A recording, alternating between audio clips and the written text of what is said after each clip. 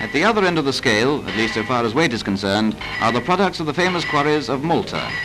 The island is a perfect paradise for the geologist, and treasures unearthed since the Stone Age are still to be found in all parts of the island.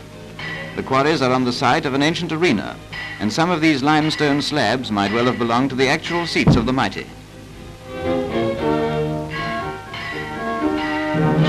At High Akim, which means standing stones, you can still see what was evidently a vast temple, with aisles, sometimes roofed.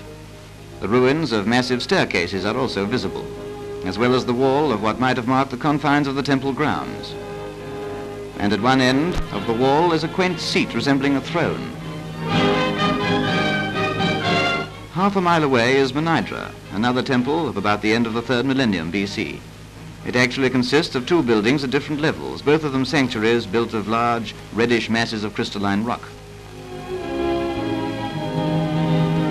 If you would delve into the dim, distant past, friend, here's how. And now